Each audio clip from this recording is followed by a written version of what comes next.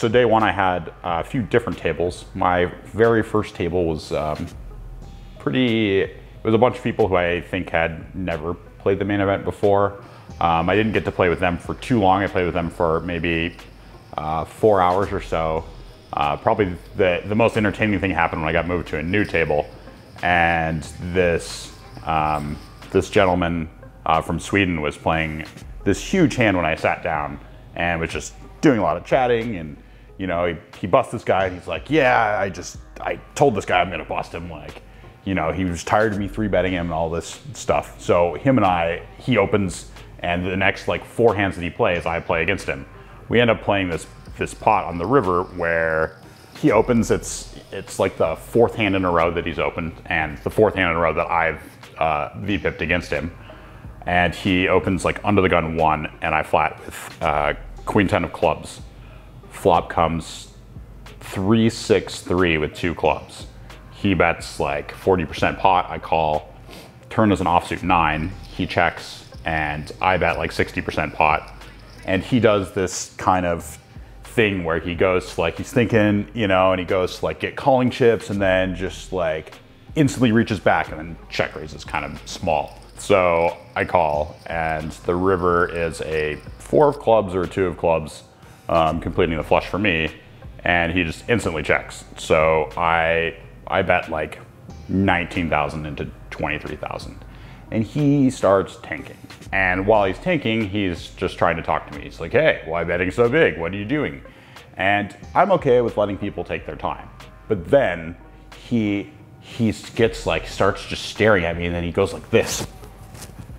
He's like, hey, why'd you bet so big? And then I'm like, okay, clock. And then just go back silent again. And he just explodes. He's like, oh, this is a huge pot. Like, why would you? And huge pot meaning like, I mean, we were, you know, like I said, I bet like 19K or something, but I have like 100 at this point, and he has like almost 200, and we're still early in day one. So yes, it's a big pot, but you know, it's not something crazy. And so after the clock gets called down, you know, he tanks down, and he finally calls and doesn't show his hand or whatever, but loses. He is just furious at me. But then after another level or so, we get moved from the pavilion to the Amazon. Somehow we become friends in the hallway, and then he's just like, every time he opens, he's like, oh, come get them again. I'm gonna come get your chips back, you know? So it was pretty entertaining. And then I had, you know, my stack had built up with that hand to culminate with like 15 minutes or so left in the night. There's a hand where I open with king 10 of hearts, and 4 people call, including this gentleman. It's like 2 people behind him in the small blind, and the big blind call. The flop comes king 10-6 with 1 heart. 2 people check, I opt to check, and the next guy to act bets like 2/3 pot.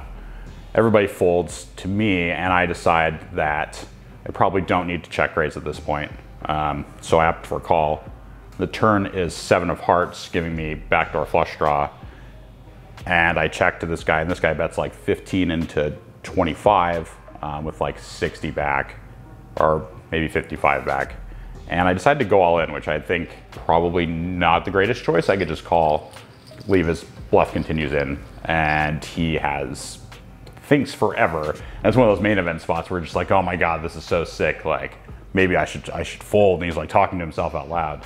And at this point, when he's been talking to himself for quite a while, I realize that I don't have the best hand. Like, it is, you know, he has his 6s or 7s or, you know, who knows, 10s or something. And he finally calls with 6s and holds, and just, you know, has a huge celebration, which is cool. Like, it's, you know, obviously, like, I don't begrudge anybody celebrating for winning a big pot in the main. So that was okay. And that led to me bagging fairly small. I bagged like 21,000, I think, which is really disappointing after having, you know, a good stack all day long and bagging a small amount. So then day 2, I think I knew 1 person at my table. It was an okay table. I spun my stack up a little bit, and then I had a couple of failed bluffs, and then got myself back down to to like 12 big blinds and got queens and aces after, you know, a series of somewhat unfortunate events and failed optimistic bluffs.